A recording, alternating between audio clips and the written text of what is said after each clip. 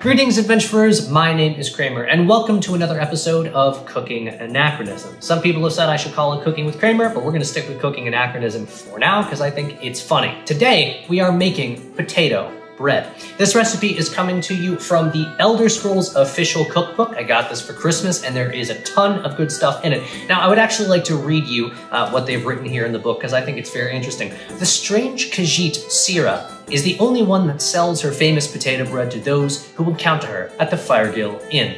But because wheat is in such high demand in Skyrim, many Nords have adopted this recipe that adds potato to stretch out the supply of flour. This results in a light flatbread that is delicious, fresh from the oven, and slathered in butter.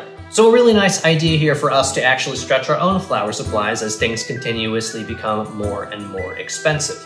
This is a very simple recipe, so while you're putting everything into the bowl to prepare the dough, you can be preheating your oven to 425 degrees Fahrenheit. The recipe calls for 2 cups of pre-mashed potatoes. We eyeballed it, so we ended up using a little less. If you did the same thing that I did, which is pre-make the mashed potatoes and then leave them in the refrigerator overnight, I would recommend that you heat them up in the microwave for about 30 seconds because they're going to be much easier to work with that way. 1 to 2 cups of flour. We're using all-purpose flour today, but there are substitutes listed again in the book. We're going to need unsalted butter. We only had salted butter, 3 tablespoons of that, 1 egg, which is to be incorporated into the bread, and a mix of spices. Now, the book calls for the Imperial Spice mix, but we didn't actually have all the ingredients for that, so we used what we could and made our own. There was marjoram, cumin, parsley, thyme, and oregano, as well as a little bit of lemon pepper salt and some orange zest. Everything goes into the bowl all at once, then slowly add the flour as well as the egg and the spices and the butter all together until it becomes a rough dough. It shouldn't be too sticky and it shouldn't be too moist.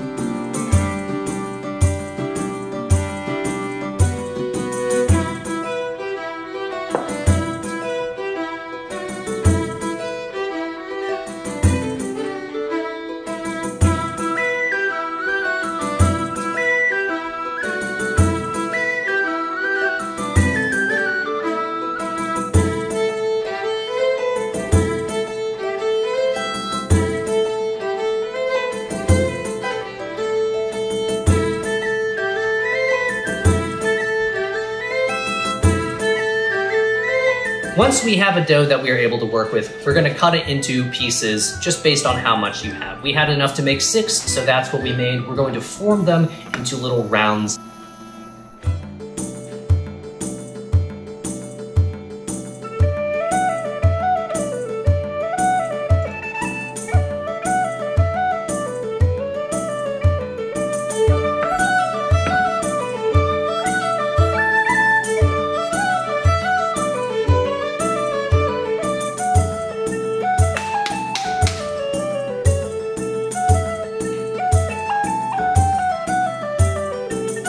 And then we're going to place them on our baking tray, which has been floured. The recipe calls for using cornmeal to keep the dough from sticking to the tray, but we didn't have cornmeal, so we're substituting flour, and it worked just fine. Last step is to poke the tops of the breads with a fork just to keep them from rising too much, I suppose, and then stick it in the oven for 15 to 20 minutes.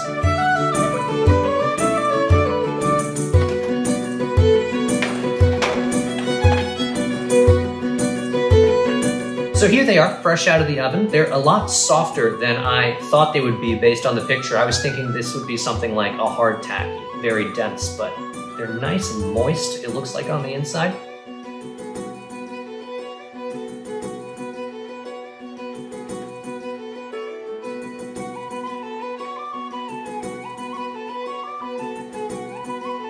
Nice and crispy on the outside and very, very moist on the inside. It is like eating mashed potatoes that have a little bit of crunch. Now, the recipe says that these should be enjoyed the same day that you make them, but they can keep for a little bit, and this is my favorite adventuring bread for now, I think. Very, very tasty because I love potatoes so much, and the herbs come through just a little bit, not overpowering, but just enough to make it more interesting to eat than cram. I'm gonna try with a little bit of cream cheese now. I imagine it would go really nice with a sharp cheddar too.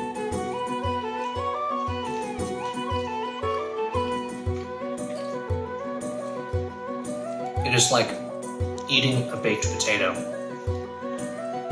but as bread instead, so you can actually take it with you. I want this every day. So this is a little bit of anchovy spread. Yes, I know I should be using a period accurate knife. I'm sorry, I'm just so hungry. So this is a little bit of anchovy spread as well.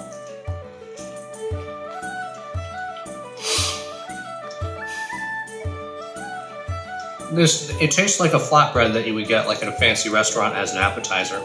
Thank you, potatoes. Thank you, Samwise Gamgee. Thank you, potatoes. And thank you, Sierra, the Khajiit. Khajiit has potatoes, if you have coin. I can't wait to try these with a smoked meat, like a salmon or perhaps a salami. I think those are gonna go really good together. I just love potatoes so much.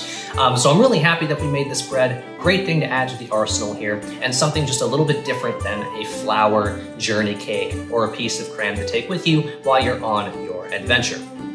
So thank you for joining us for this episode today. I have to eat dinner because I am very, very hungry. I'm going to be having these potato cakes. So I will see you soon. And in the meantime, I'd like to wish you good luck on your adventures.